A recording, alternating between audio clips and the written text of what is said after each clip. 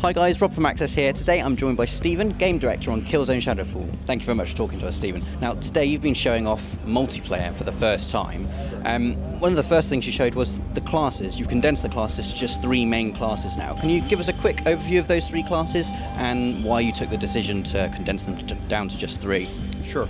Well, we have 3 very distinct classes because we looked at the different playstyles that people use, and we found that kind of the 3 big ones are really kind of the more stealthy players, the ones who like to sneak in from the shadows, kill from a long distance. So that's where the Scout class comes in, and the type of abilities and weapons that we give to the Scout class.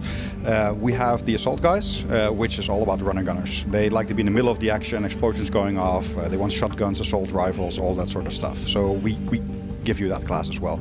And then we have kind of the team players and the ones that are really in support of the team. And there's different roles that people can take. They're either more offensively oriented or more defensively oriented. So within kind of the support class you have more breadth and more kind of different play styles, if you will. And how is multiplayer changing on PS4? I mean, there's a lot of talk about Warzone, your new mode, and how you've got all the guns unlocked from the beginning. All of it seems very geared to giving players what they want from the beginning, when they want. Is that how you see multiplayer changing on PS4? Well, certainly for us it's really important that we get to a game that's really easy to jump into and a lot of fun. So rather than whenever you start playing, it needs to be fun. So we realize that when you're a launch title, a lot of people are going to pick it up at launch, but a lot of people are going to join in after launch as well. So we don't want to get an unfair advantage to those people who joined earlier by kind of locking away all the good stuff and then having people kind of pick it up later. At the same time, what we found is when we're playing the game as developers, we have everything unlocked and we're playing the game. It's a lot of fun, and we're going to go, why are we locking all of this away? Why should we do that? Because we're enjoying ourselves, so the audience must be enjoying themselves as well. So let's unlock everything from the start, and let's let players then find out what they want to specialize in, what they want to become good at, and kind of see what kind of dominant play strategies come from that. And Killzone 2 and Killzone 3, both when they were released on PS3, raised the bar graphically for that system. You're a launch title on PS4, so the first time you've been a launch title. What are the different? And how does that feel? Is that exciting? Does that bring added pressure for you guys? It's very exciting and very scary at the same time. I mean, at one point, kind of you get the new hardware and you think sky's the limit, and here's all these new things that we can do.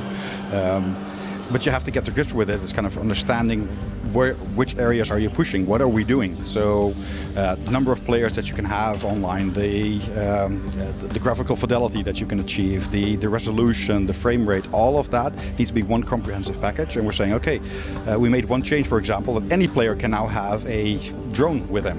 And that means that it's not just 24, no, it's 48 entities that you have to kind of juggle. And that was not possible on previous games. At the same time, the resolution is now 1080p, it's running at 60 frames. It's all doing all of these things. It's kind of, okay, that's a big step up from what we've done in previous games. So it's a combination of things, and you have to find your footing a little bit. So it's very exciting and very scary at the same time.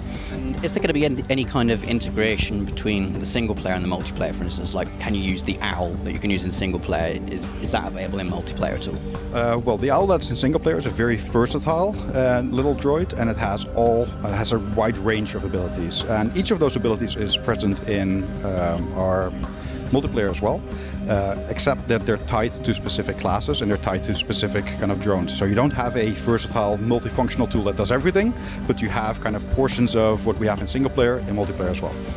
And just finally, to wrap up then, I don't know if you saw the Sony press conference last night, but Shuhei Yoshida opened it by playing Killzone Shadowfall multiplayer over, the new PS4 UI. He was watching someone's game, then he joined someone's game. What was that like, seeing that up there, first of all? And what are the kind of logistical challenges of creating something, robust enough for someone to just look at someone's game and quickly join it like that? It's crazy. I mean, it's our 3rd live demo this year, and this one has been technically and logistically the most complex one, because it's an online game, so you have to deal with all sorts of network issues. Kind of go, okay, so we have 8 staff in Amsterdam who are joining this game. We need to have a setup at the convention center. We need to have something streaming.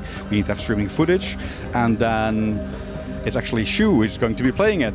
So we have to be really careful and say, okay, we want kind of a proper playthrough. How do you get to that stage? So it's us on the phone shouting down to Amsterdam saying, don't shoot Shu, please don't shoot him. Just get kind of some good footage, get some good gameplay, and get some action going. So it's very tricky to do that. Brilliant stuff. Thank you very much for speaking to us, Stephen. And if you want to see more Gamescom content, don't forget to check out the videos across the rest of our channel. We've got loads coming up over Gamescom. That is youtube.com/PlayStation Access.